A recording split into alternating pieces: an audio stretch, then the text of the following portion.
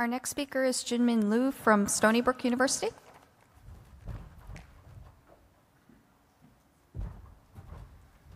Thank you for the introduction. I really appreciate the organizers giving me this opportunity to talk about our high-throughput protein-protein interaction sequencing platform, iSeq.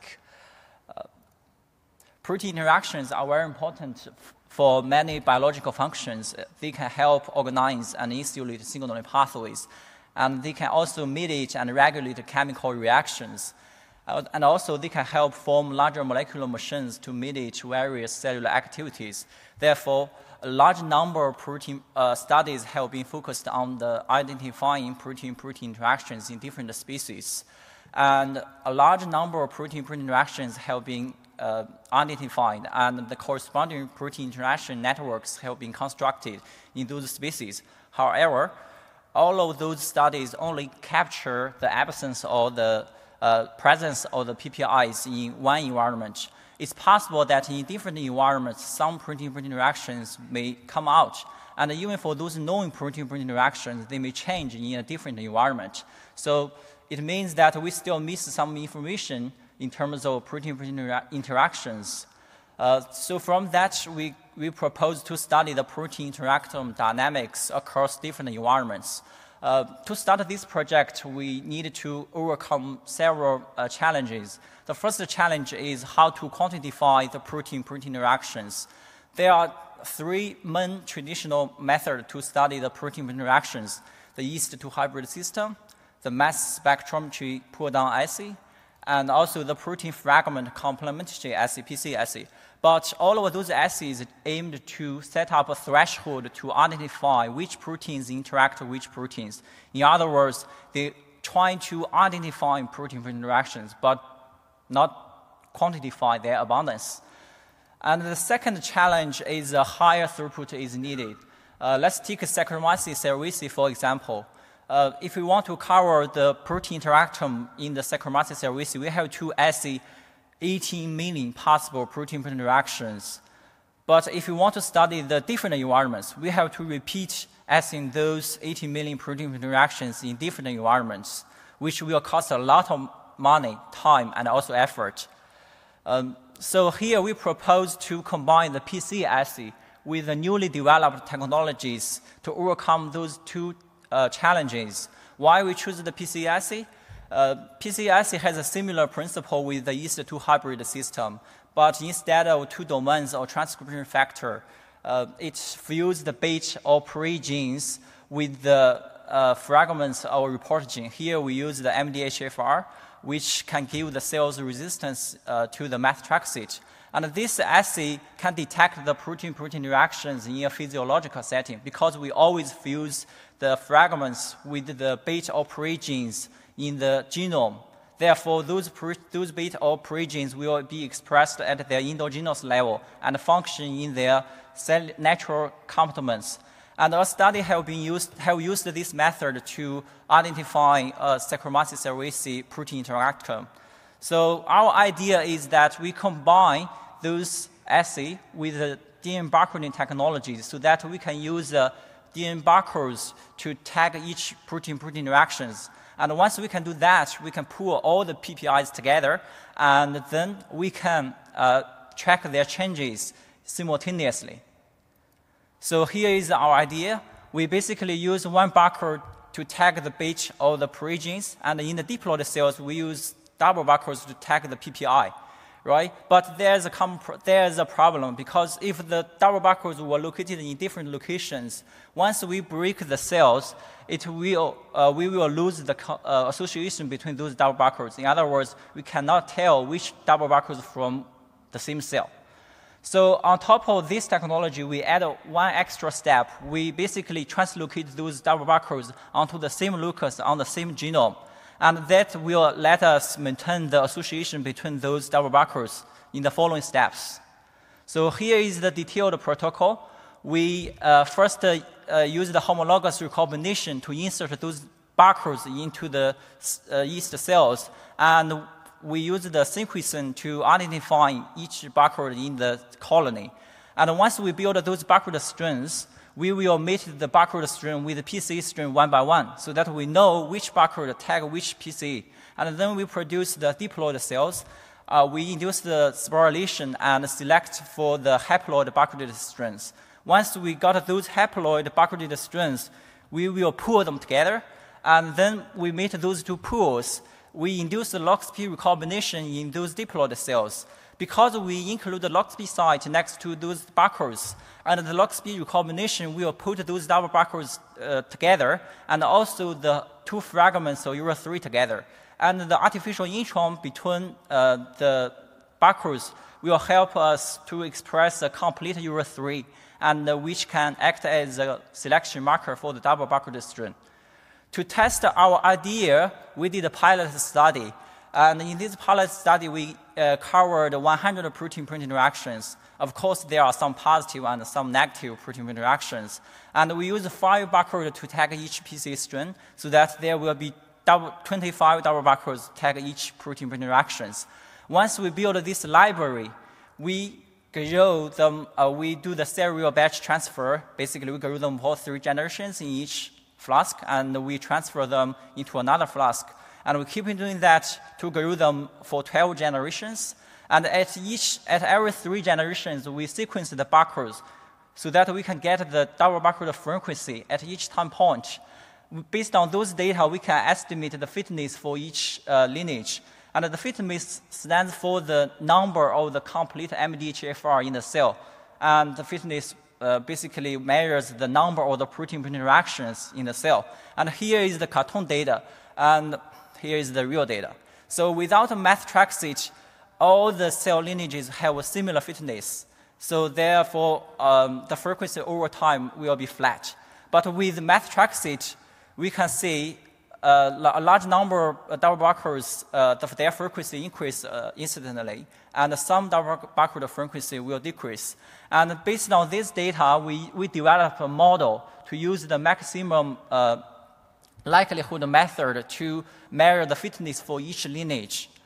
And we did the simulation and also the experiments, and based on those data, it shows a very high accuracy for us to measure the fitness, and also shows a very high reproducibility for 2 replicas. So then we want to detect the positive protein-protein interactions in those 100 protein-protein interactions. And we compare our result with other studies. The scatter plot shows our results. So the x-axis is 100 protein-protein interactions, and the y-axis is the relative fitness compared with the negative control in our pool. And for each protein-protein interaction, we have 3 replicas, and each replicas we have 25 double barcodes. So therefore, we have 75 replicas for each protein-protein interactions, and we have 2 different environments. So based on this data, we can detect the most reported protein-protein interactions. And on top of that, we can detect extra positive protein interaction. And we validate that it's a real positive protein interaction. And in the following study, we show that this protein interaction is also a dynamic protein interaction, which further supports we find a new positive protein interaction. And once we build this library, it's very easy for us to grow them in different environments. We did that. And we did grow them in 4 environments. And we find those dynamic protein interactions compared with the normal environment, the DMSO environment. And the green stands for the decreasing protein interaction, and the purple stands for the increasing protein interaction. And we constructed the protein interaction network. Each circle stands for each protein, and the lines between the circles stands for the protein interaction. And the thickness stands for the protein-protein interaction score. And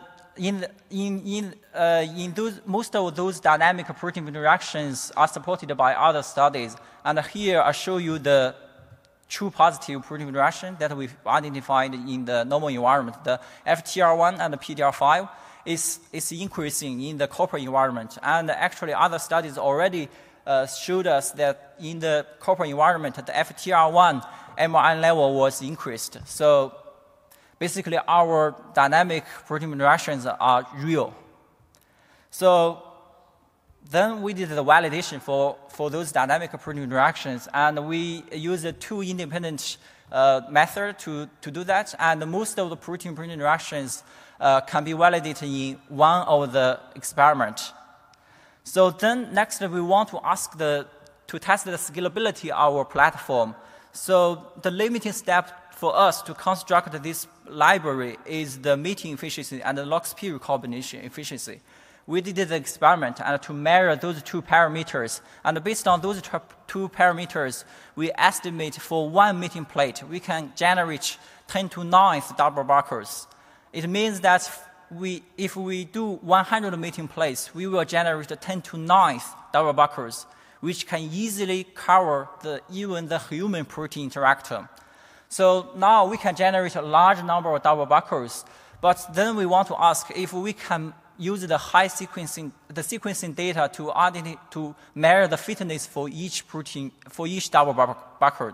To answer that question, we need to know the distribution of the buccal frequency in different time points, especially for the initial double buccal library. And we did that. We did a pairwise meeting to generate 2,500 double buckles, and we did the bulk meeting to generate 1 million double buckles. And here it shows the distribution. And this data, in both data, we at the reads depth of 70 reads per double buckle, we can cover 98% of the double buckles. And 95% of double buckles has more than 10 reads. And based on those data, we are confident that if we increase the reads depth to 200 reads per buckle, we can accurately estimate the fitness for each double buckle. And you may ask, what about the remaining 5% of the double buckles? Remember that we always include several replicates for those in our platform. Basically, we use several double buckles to tag the same protein-protein pair. It means that, and it's very unlikely that we will miss all the double buckles that tag the same protein-protein pair. So we are confident that we will check all the PPIs. So in summary, our platform has the potential to measure millions of protein-protein interactions simultaneously. And also our platform can detect the dynamic protein interactions. And also our platform is highly scalable and capable of generating more than 10 to 9th double buckles. And currently, we are building, we are buckling all the positive, we are buckling the PC strings that involved all the positive PPIs. And also the iSeq is also potentially useful for many applications. I hope you guys see the posters in our lab, but it's finished. And basically, Xianan and Fangfei use those similar technologies to ask some interesting questions in the evolution.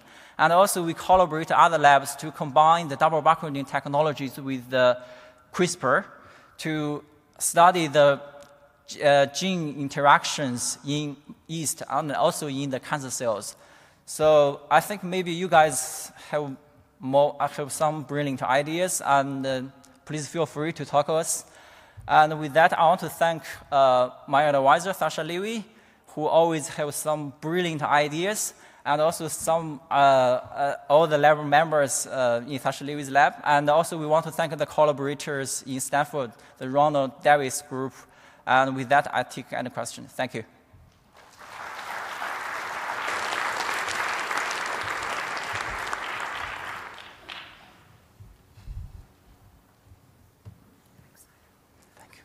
Mike, very nice. Do you have a sense of what fraction of these interactions are condition specific?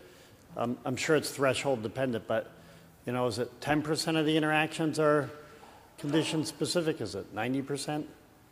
We didn't estimate that the ratio, but because we did a very small protein interaction set, but I didn't have that number. But in the larger scale, we definitely will look at that number.